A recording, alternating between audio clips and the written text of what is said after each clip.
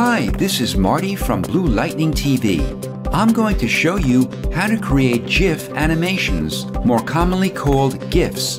The guy who invented it, Steve Wilhite, said in 2013 that the correct pronunciation is GIF, like in giraffe. Therefore, GIF it is. First, I'll show you how to make a GIF from a video. Go to File, Import, and Video Frames to Layers.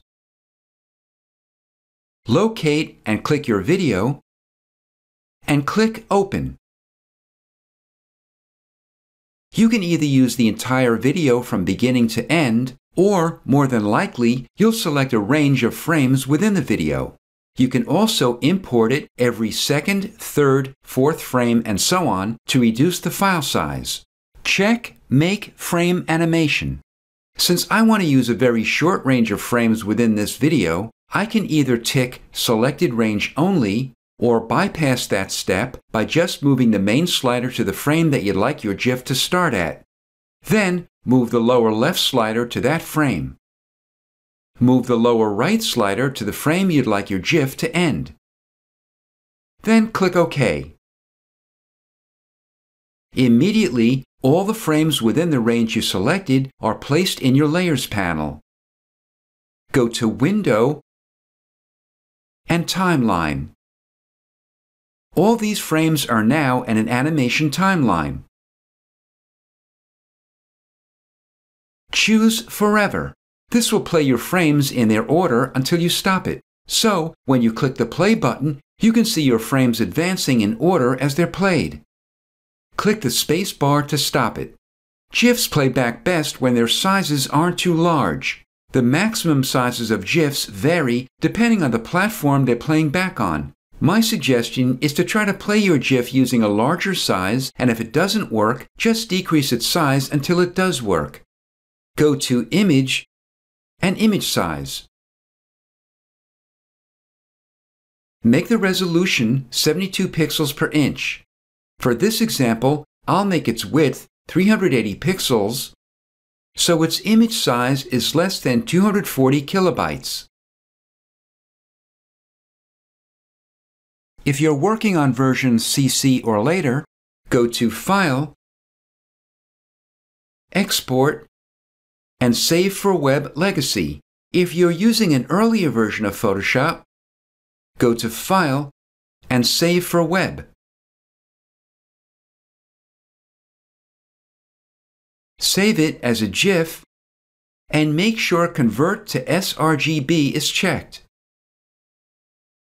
The looping options is forever.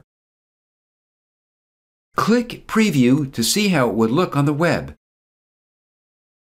If you like it, close the window and click Save. I'll save it to my desktop and name it. Then click Save. To actually see it on the web, minimize Photoshop and any other windows that may be open, and then open your browser and drag the GIF video directly onto the open browser.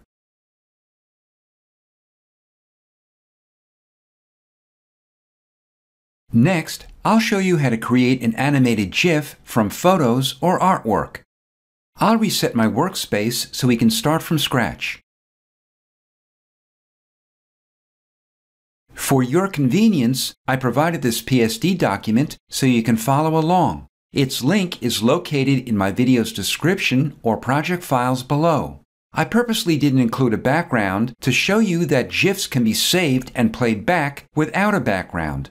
If you want to add a background to your GIF animation, simply add the background below your other layers in the Layers panel. Go to Window and Timeline. Notice the timeline at the bottom. Check Create Frame Animation. Then click the button to place our image into the first frame. If your Move tool isn't selected, press V on your keyboard. With our soccer ball layer active, place your cursor on the soccer ball and press and hold Shift as you drag the ball to the top of the head. You'll notice that the soccer ball moved down to the head in your timeline frame as well. Click this icon to duplicate the frame. Go back to the ball and press and hold Shift as you drag it straight up to the top. Make the player layer active and drag it down just above the eyebrows, but not lower than that. Next, we're going to create additional frames between the first and second frame that will give us a smooth animated transition between the two frames. To do this, click this icon called Tweens Animation Frames. Tween it with the previous frame, tick all layers, and check all the parameters. For this example, let's add 10 frames to make the transition. Then, click OK or press Enter or Return. Instantly, it added 10 additional frames that give us a perfectly smooth transition between the first frame and the last frame. To loop it from the last frame back to the first frame, click the Tweens Animation Frames icon again, and this time click First Frame. We now have a complete cycle from the first frame to the last frame and back to the first frame. Before we play it, notice that each frame has 0 seconds. If you click on the arrow pointing down, you can pick the amount of time you'd like between each frame. 0 seconds means that there's no delay between each frame. Click Forever to see it play until we stop it. Click the play button to play it. To stop it, press your spacebar. Save it to the web using the same way you saved your video GIF. Click Preview. You'll immediately notice that your GIF is animating very slowly, unlike video GIFs. However, I found a way that plays it back at normal speed. Close the window and click Cancel. Click this icon at the upper right of the timeline to open the flyout list and click Convert to Video Timeline. Because this GIF is so small, let's slide the zoom slider to the right to zoom into the timeline. Open the flyout list and click Set Timeline Frame Rate.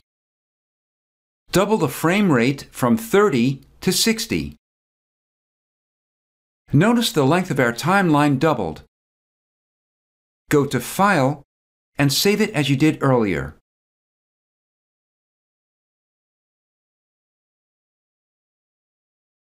Loop it forever and click Preview. Now, our animation is playing back at normal speed. Close the window and click Save. I'll save it to my desktop and click Save. Minimize Photoshop and open your browser. Then, drag your GIF onto the browser's window to check it. This is Marty from Blue Lightning TV. Thanks for watching.